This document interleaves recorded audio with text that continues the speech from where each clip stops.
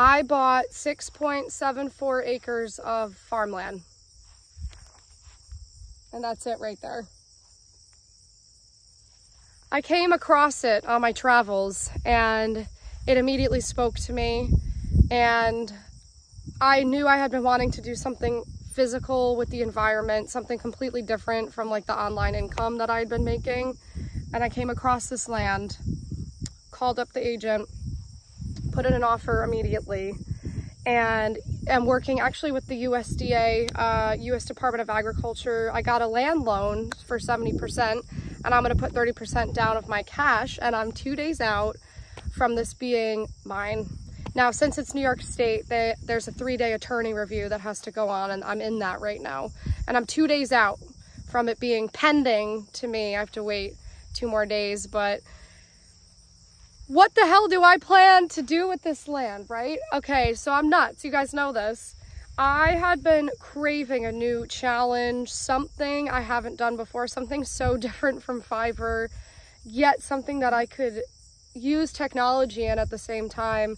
And I kind of had this vision of these huge, gorgeous greenhouses, like 2 of them, set up unconventionally, growing microgreens in them, maybe mushrooms, maybe cannabis, you know, who knows. Definitely microgreens to start, because that's something you guys can grow at home or in your apartment. So I want this to be relatable content for everyone. If you want to learn how to make money off of the tiniest bit of land that's this big, an acre, maybe just your apartment, maybe your roof, I'm going to be covering all of that and more here. And I'm not a farmer. I have no prior experience growing agricultural crops. So I want this to be the least pretentious, overwhelming, like, scary thing ever. I feel like nobody else out there has done this. I feel like nobody has documented from A to Z. How does one buy farmland in the US? How does that work? What do they do with it? What does the zoning board allow? What do you do if the land doesn't have all the utilities plugged into it? This is only partially plugged in. It doesn't have electric brought out to it.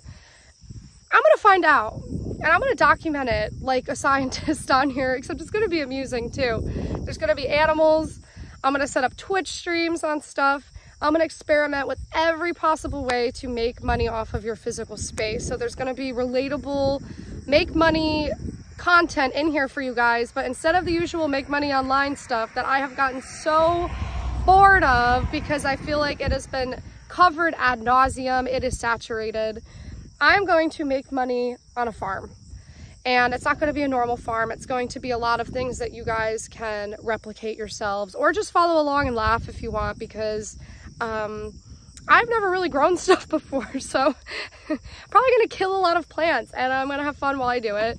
And I think I just want to demonstrate that you can start a business today that uses the land, that allows you to move around, move your physical body, go outside, allows you to make money, and allows you to do all of it without pillaging the environment and absolutely shredding it like every freaking corporation in this country does. I want to make farmland feel warm and fuzzy and accessible to everybody watching this. I really want the everyday person to buy up the land in this country. Wall Street is buying it, just so you know. That's why home prices and everything are going up. I want you to buy this land before Wall Street does. And I understand if it seems overwhelming, and I understand it's a financial risk. So I'm basically going to prove to you that it's not a financial risk. And I'm going to show you how I'm going to do it so that you can go do the exact same thing. I'm obviously going to write a book about it, maybe 5 books about it, to be honest, because this is such an exciting type of thing I've never done before. And I feel like a lot of people want to go off grid. They want to grow their own food. They know that we're being poisoned by the food, all this stuff, but they don't know where to begin. They don't know how the heck to get involved with it. And guess what? I don't either, but I'm just going to put one foot in front of the other, one day at a time. And this is the land. So I'm 2 days away from this being it. And all I can say is I have crazy plans and dreams for what I want to do with this. If you're an engineer watching this and you are into green modular housing, you have really funky stuff like an all glass house or something, please get in contact with me.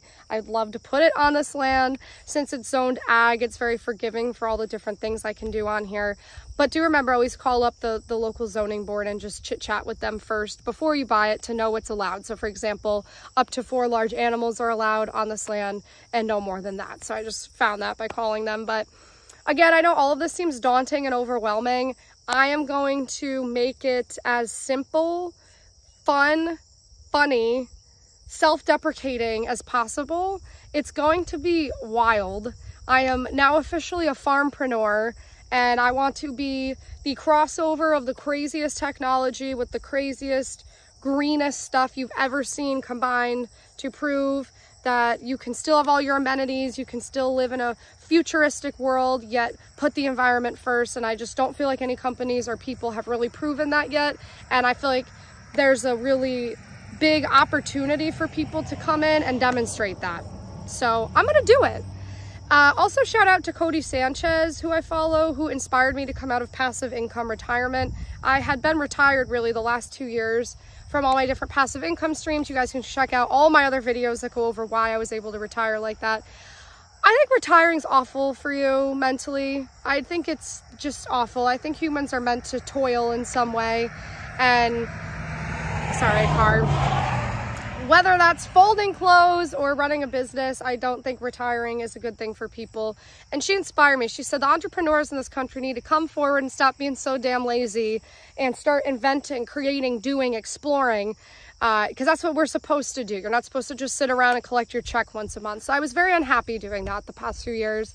So I would much rather be out here like a crazy person in my overalls than sitting home collecting my check. This I have learned. I will cover that as well. I will cover the mental side of what passive income can accidentally do to you mentally. Is it still great to have some in the background? Absolutely. You don't ever want to have to worry about paying your bills. And I do believe the passive income is what is allowing me to go be a case study on this. So who better but me? I have the time, I have the passive income to do it, and I want to make it all easier for you guys. And it's going to be really funny. I promise it's going to be really funny, but I can't do anything to the land yet for a little bit. So for now, just look at it. Look at it. Come on. It's nice land, right? I'm pretty stoked about it, but I want to jinx it. I'm 2 days out. Stick around. I am still the freelance fairy who's just now a farming freelance fairy.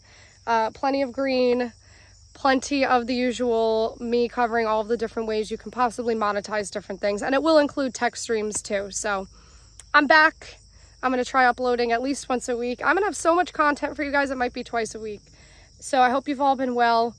Comment below to say hi. Tell me how you're doing. Tell me how your freelancing business is. If you've read Freelance Your Way to Freedom, tell me how you liked it. Or if you didn't like it, you can tell me that too. You guys know the usual. And I hope you like these more laid back types of videos, because I actually like them better than the overly edited ones. And I have a lot to say. So I'll be back soon to say even more things. But with that, hope you guys are crushing it. Get ready to watch me with my pitchfork out here in my greenhouse. It's going to be funny. That's all I'm going to say. Okay. Bye, guys.